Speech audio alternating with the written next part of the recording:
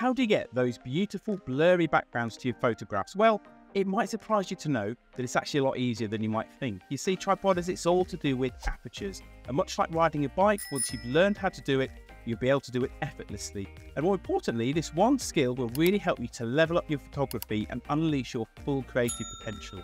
So if you'd like to learn more about blurry backgrounds, or bokeh as we photographers like to call it, then today's video is a must watch, as I'll be breaking it down and making it as simple as I possibly can. But before we get into the hows of creating a blurry background, I'd like to spend a moment looking at the whys. Why would you ever even want a blurry background anyway, and when would you potentially want to soften or blur the background? Now I say potentially because this really is a creative decision, and despite what some photographers may tell you, there really are no hard or fast rules to this.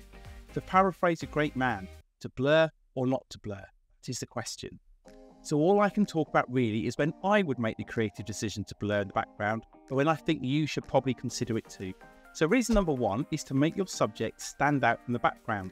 Now this happens a lot with portraits and product photography, where focusing on your subject and letting the background dissolve into that beautifully creamy bokeh will remove distractions and focus the viewer's eyes towards your intended target.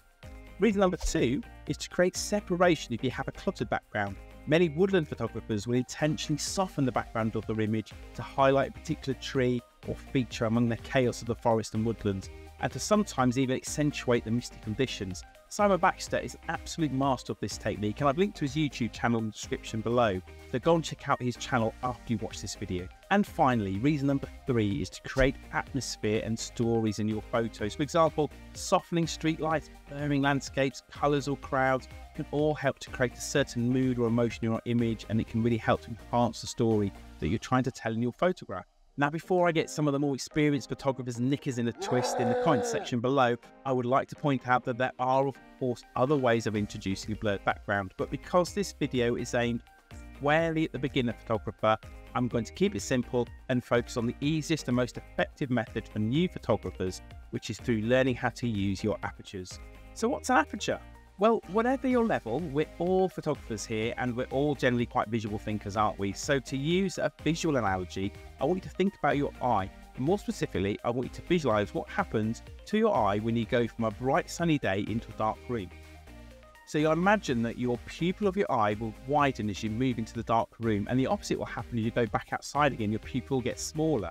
And this is controlled by your brain, which is doing some pretty funky stuff to control how much light enters the eyeball and hits the retina at the back of your eye. And it does do a pretty good job at controlling the light, really, because we are usually able to see fairly clearly on very bright sunny days and relatively well in some quite dim environments. And this is very similar to how the aperture works in your lens. The aperture is essentially a hole inside the lens, and it's made of several interlocking blades. It basically lets you control how much light enters the camera, and you can either widen the aperture to let more light in or narrow it to let less light in. Now, apertures are measured in units called f-stops. You may have heard of photographers describing numbers such as f11 or f2.8, and these numbers describe how wide or how narrow the aperture is. The principle I really need you to remember here is that the lower the f number, the wider the aperture. Let me just repeat that again, as it's so important. The lower the f number, the wider the aperture. Okay, so the wider the aperture, the more light will be let into your camera and the brighter your exposure will be.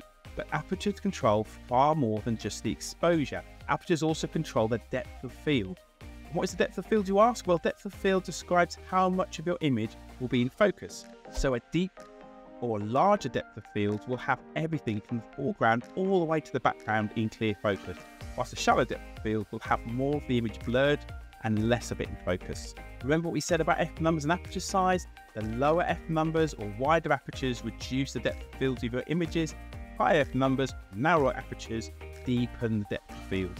Another very simplistic way to look at this is that the lower the f number, the fewer things will be in focus, and the higher the f number, the more things will be in focus. Now, before we move on, can I quickly ask a favour? If you are enjoying this content and finding it useful, please help me grow this brand new channel by giving me a thumbs up or commenting below, and also please consider subscribing to the channel for more videos just like this one. Right, back to apertures. So if you want to create a blurry background to your image, you just need to choose a wider aperture, but pay attention because this is where it gets a little complicated. But don't worry, because I have an easy fix which I will explain to you in just a moment. So you've opened your aperture nice and wide to give you that wonderful, beautiful blurry background, but now your image is way too overexposed. So what you're supposed to do Well, you could do a couple of things here. You could go back to exposure triangle if you even know what that is, and tweak the ISO and the shutter speeds until you get your exposure just right. But if you are still new to photography, which I'm guessing most of you are, an easier option for you will be to switch your camera to the aperture priority mode. This is a semi-automatic setting where you can set your aperture to where you want it to be. So in this case, it'll be nice and wide for an image with a lovely blurry background. The camera will then take care of the rest, so it will sort out the shutter speed and the ISO to keep your picture correctly exposed. And please don't feel that this is cheating in any way, it certainly isn't. Many experienced and very accomplished photographers still shoot in aperture priority mode in a lot of circumstances. But as a beginner photographer, I always strongly recommend that you start in the aperture priority mode and spend a lot of time shooting this mode and really playing with the different F numbers to get a feel for how they work in different conditions and with different subjects and with different amounts of zoom. In time, you may want to move out of the aperture priority mode into the fully manual mode, but staying in aperture priority mode for a little while will really help you to wrap your head around some of these concepts like apertures, F numbers and depth of field. Unfortunately, you can't really rush this part when it comes to learning photography, but if you would like to understand how apertures work with the shutter speed and the ISO in something that we call the exposure triangle, then you're in luck, because I have a whole video on the exposure triangle you can watch right now.